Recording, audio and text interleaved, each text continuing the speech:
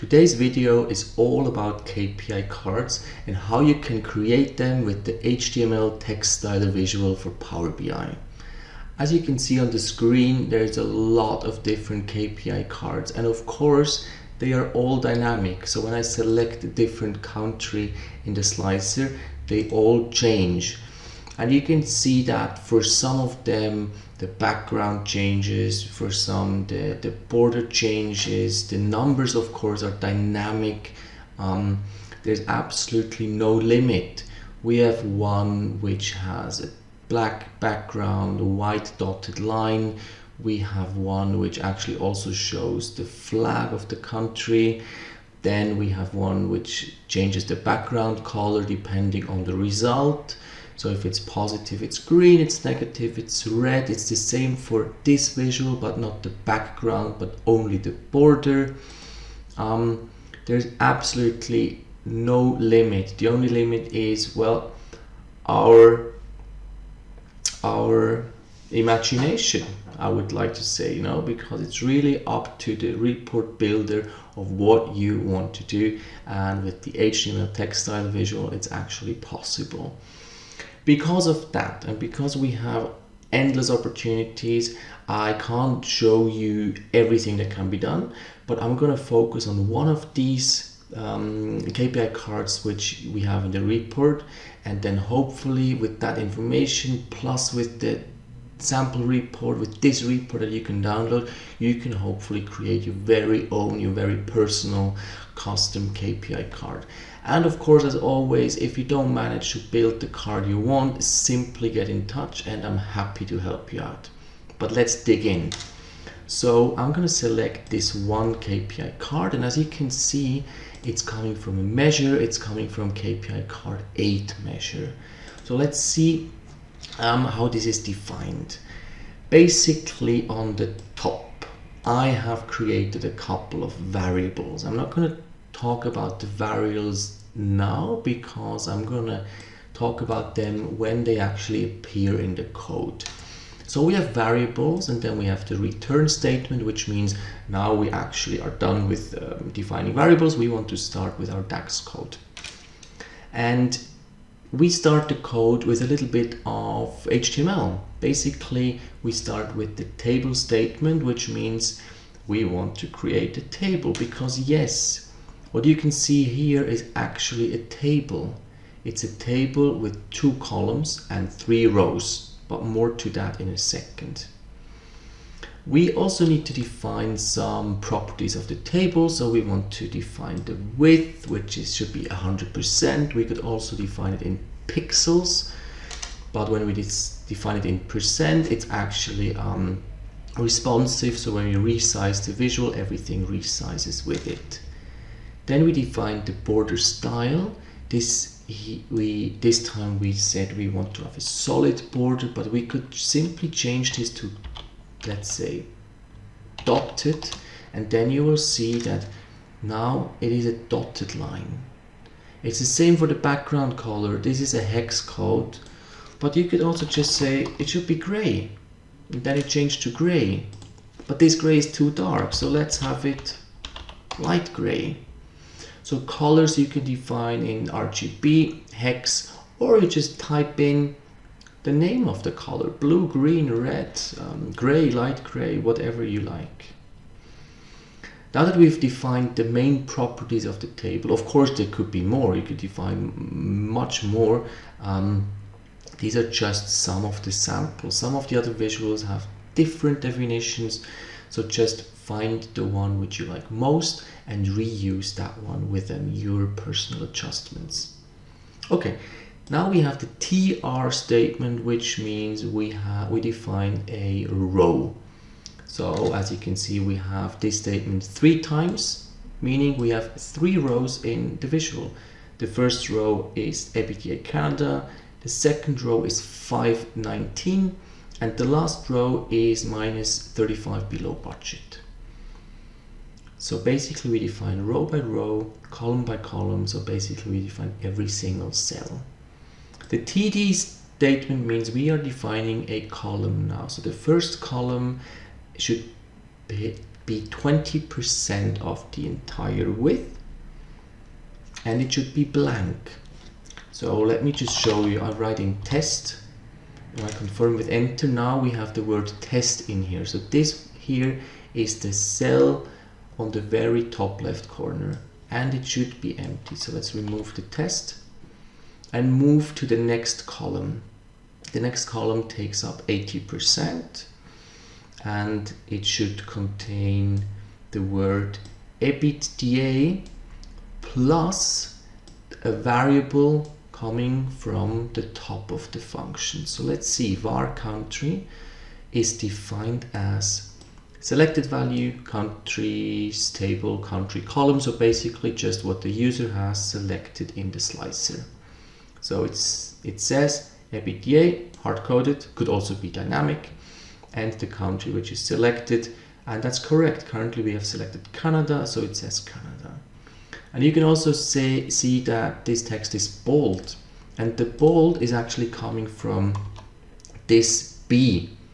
B means bold. When I remove the B and press enter, you will see that this text will no longer be bold.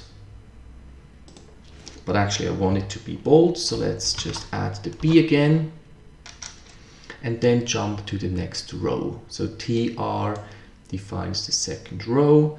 The column on the left is again blank. When we write something in here, you see it appears in this blank cell. And then let's see how this 519 is defined. It's again, of course, 80%. All the columns, they need to have the same size.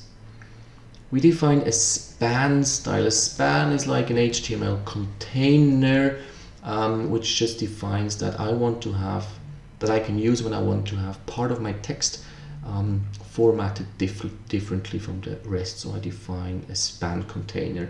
So my span container should have font size 30. I can simply change it to 20, whatever you like. The font weight is bold. This is actually exactly the same that what we used up here with this B. So there's different ways how to make something bold. And then what do we want to make bold? We want to make bold this variable EBITDA AC, which is defined up here, and it's actually just the sum of the actuals. This is our actual result, and we added also a format to define how this should be formatted. So we could add decimal places. So now we have 519.00. Then we have one more row, and in this row, actually also in the first column, we have this little triangle indicating whether the result is positive or negative. Let's see how it's defined. It's coming from this variable. So variable AC budget symbol, which says if the result from the variable on top, from this one, if this is positive, so if the actuals minus the budget is positive, well, equal or bigger than 0, then again use the span style because we want to format something, and we want to format it green. And what do we want to format green? The little triangle pointing up. And if this is not true, meaning it's below budget, the result is less than 0, then same thing, but red and pointing down.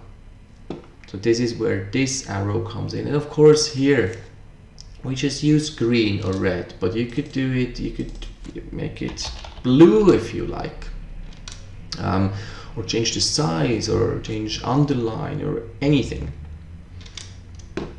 And then we also have one more thing. It's this minus 35 below budget.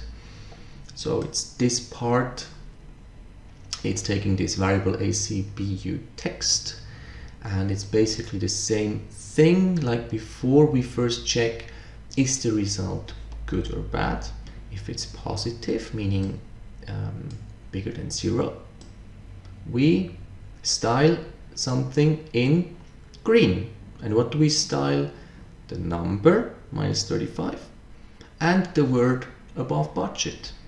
And if it's negative, then we just have it in red and write the word below budget. And that's just one simple example. If we just go back to the report, you can see that there's many more elements that you can style. Basically every element that these cards are containing can be dynamically formatted.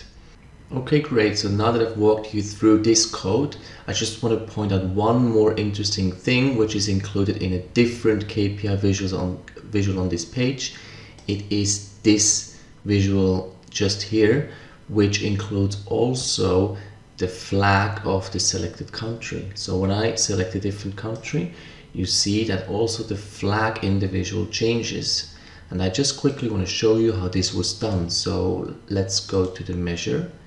And then you see here that I created this var country flag variable. And actually what this is doing, it is going to a website called countриesoftheworld.com, where all the flags of all the countries are available for download.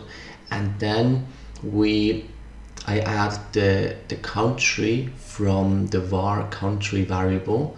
So this makes it dynamic, and whenever the user selects a different country, the report is actually loading the flag image from the specific country from an online source.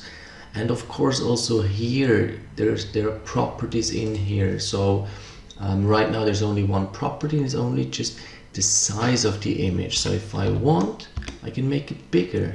Let's change it to 80 pixels, and then you see that now the flag became bigger.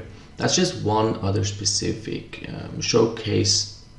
There is much more you can do, and I would be very happy if you create a KPI card which is super cool, you're very happy with it.